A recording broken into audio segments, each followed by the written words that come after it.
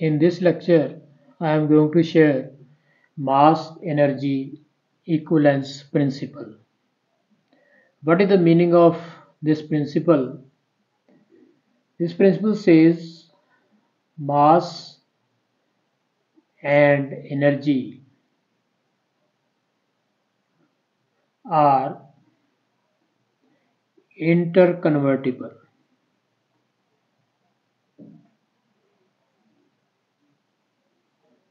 Means mass can be converted into energy and energy can be converted into mass. Next question is, from how much mass which amount of energy can be produced? For that purpose, a relation was given by Einstein. The relation for this principle is E is equal to mc square. Means if we have mass m, it can be converted into energy of amount given by this relation, where c is velocity of light in vacuum.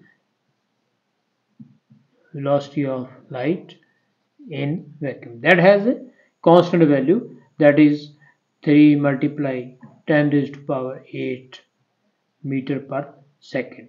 This relation is called Einstein's mass energy equivalence relation, and this principle that mass and energy are interconvertible is called mass energy equivalence principle.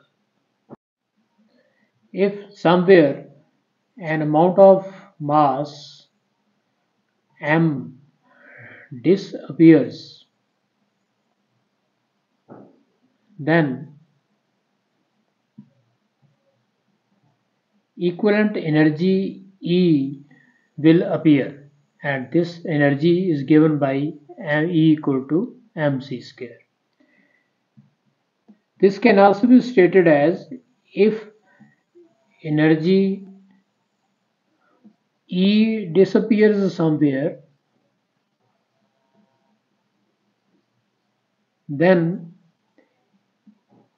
an amount of mass m may appear, and this amount of mass will be given as E over c square from the same relation.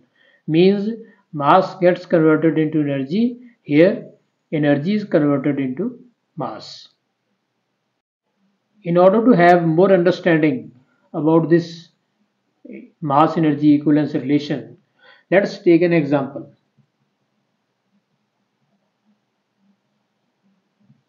Suppose we are asked to calculate energy equivalent to a mass equal to 1 AMU. Means if m is equal to 1 AMU, then what will be value of equivalent energy? How to calculate? AMU means atomic mass unit, that is very small unit of mass. First of all, let us recall the definition of 1 AMU. 1 AMU means atomic mass unit is defined as 1/12 the mass of one carbon atom. And how to find mass of one carbon atom?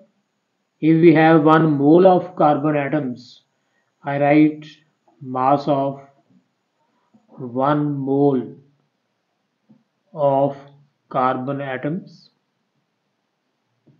divide by the number of atoms in 1 mole.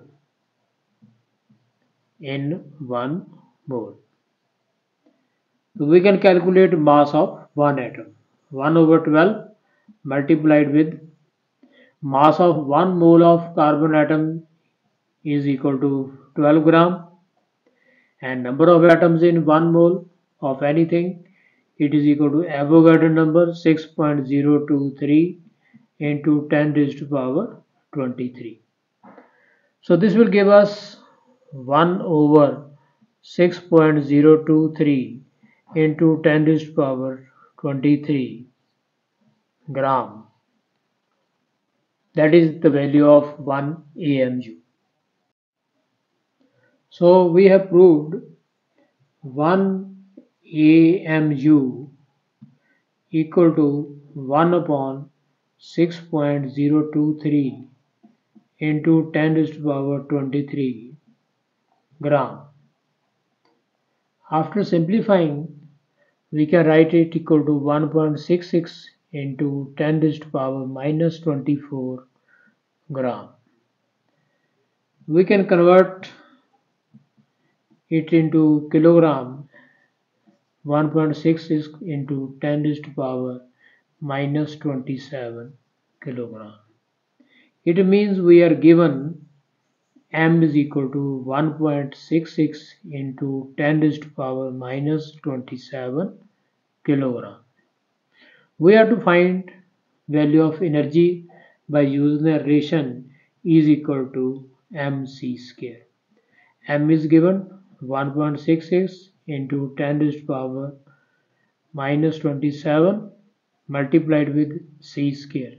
In SI units, value of c is 3 into 10 raised to the power 8. It is to be squared. After simplifying, we can get energy equal to 14.9 into 10 raised to the power minus 11. Because we are calculating in SI units, so units of energy will be joule. So much energy will be produced if we have a loss of 1 atomic mass unit. Means if a mass of 1 atomic mass unit disappears, then so much energy will appear.